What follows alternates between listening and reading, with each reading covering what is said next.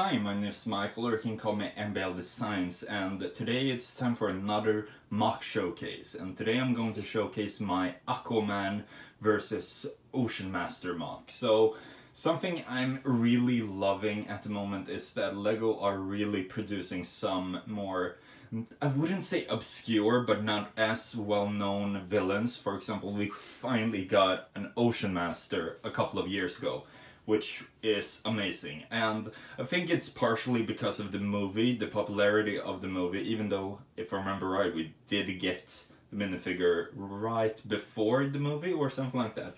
Even though it's comic book based, it looks very similar to the one we actually got in the movie as well. But something I'm really loving is that LEGO are really producing some more obscure characters, not only from the LEGO Batman movie we got a couple of years back, but also some just comic book based figures. For example, different versions of comic book characters as well, because we do have this more badass version of Aquaman with his hook for a hand, which is one of the cooler versions of Aquaman, in my opinion, which we did get in the DC minifigure series.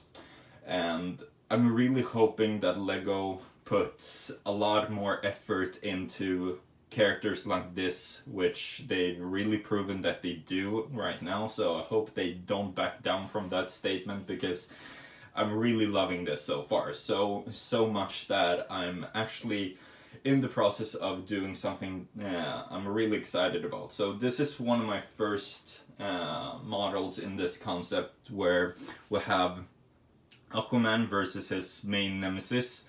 Some would say Black Manta is his main nemesis, but in my opinion I like the dynamic between Orm and Aquaman a lot more, because of their brotherhood and also their rivalry surrounding that as well.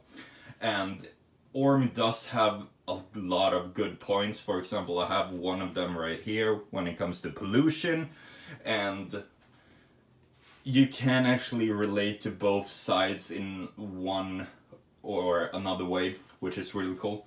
But this concept that I want to build in LEGO is also hero versus their main nemesis. So I have a plan of doing one for each Justice League member, and that is my main favorite Justice League member. So we have Aquaman, Batman, Wonder Woman, Superman, and Flash.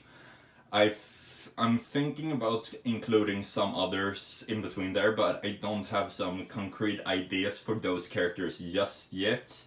I do have some really concrete ideas for at least Wonder Woman and Flash, and also Batman, but I have almost finished the Flash one, which will be hopefully done by the end of this year, and I'm currently working on the Wonder Woman versus She-Ra, which is super fun. And if I forgot to say, the Flash one is Flash versus Reverse Flash, of course. But bringing it back to the Ocean Master versus Aquaman model, it's quite simplistic. I really wanted to do something a lot more smaller, because for the past year I've done some really big things, and I wanted to step back and do something completely different.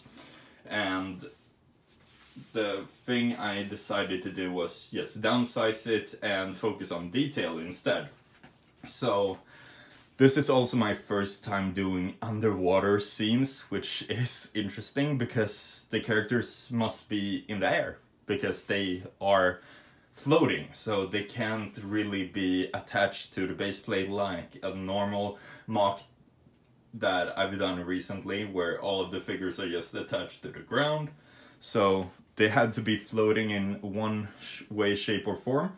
Something that I did to sell that effect is using these transparent bars with a stud attachment at the bottom, and then do this like, it's kind of complicated how I did it, but having you look here, so it's a few different bar pieces, so I can angle the characters however I want.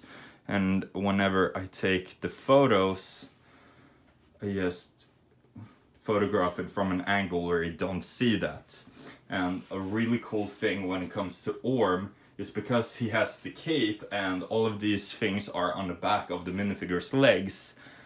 I actually used the bar to angle his cape, because this is one of the softer capes, so it doesn't really hold form. And I really like this effect because it actually looks like it's yeah, just going through the water and is waving about all crazy like, but I really like that effect and it really sells the whole thing.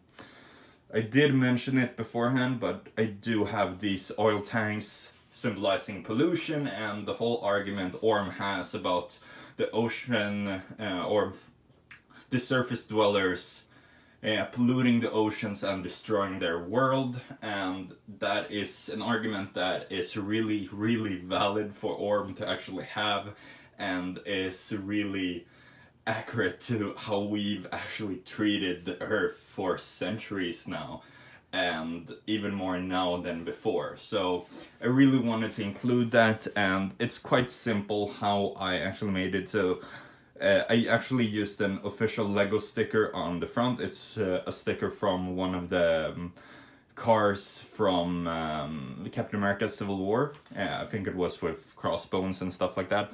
And I just used it. One thing some people probably don't like is the fact that the sticker is overlapping over two pieces. I normally hate when Lego does that. Lego have done that in the past, but for the past years they haven't really done that, which is great, but I felt my MOC, my rules basically, and it doesn't hurt anyone basically. So I'm really happy with that. So I'm just going to take off the figures so you can see all of the details I have in the back. And as you can see, it's basically just some dark tan plates and some coral detail. And one thing that I really liked how it turned out was just this like seaweed plant thingy. Quite simple, just some studs with holes and then a flower piece on top, and I really just think it popped really well. And then I also made my own like coral stems or whatever you want to call them, which was kind of funny because I really wanted to build coral out of pieces instead of using some pre-molded part. At that time Lego didn't even have a pre-molded part, but around the same time I built this, Lego actually released this piece, which is a preformed coral piece from a few of the Lego Friends sets, which is really kind of fun in my opinion. So I kind of bypassed the idea of not using a pre-molded coral piece just because Lego didn't produce any at the time. Just so Lego could produce one right around the same time I made this, which is kind of funny in my opinion. But yeah, one thing I can point out, which is kind of important when you're working in LDD, for example. So for those who don't know, LDD stands for Lego Digital Designer, and is a software where you can build Lego models digital, and it's Lego's own software. Sadly, they don't update it as regularly as they've done before, but in my opinion, I feel it works a lot better compared with other software like Bricklink's Studio. But one thing you really have to remember if you're using LDD, the extension, which is, or yeah, LDD extended, I think it's called, where you get to choose any color for the pieces you use. Always remember to check the colors of the pieces beforehand and the availability of said pieces. I normally do this, but when I was working on this on LDD, I completely forgot. So when I decided to use this curved piece right here, I used it in sand green, and not to, and I did not check up how many sets this came in, and I was saddened to see that it was quite expensive because it didn't come in that many sets, and I just needed one of them. As lucky as that was, I would be kind of devastated if I used any more than that, but yeah, at least I could use it for the purposes of this model and not have it be financial devastating. But just a reminder to all of you out there to not make the same mistake I almost did, so, or that I actually did. So that was everything I had to say about this MOC, so please tell me what you thought about it down in the comments, and please rate, comment and subscribe if you want to see more, and I will see you guys in another video. Thank you for watching.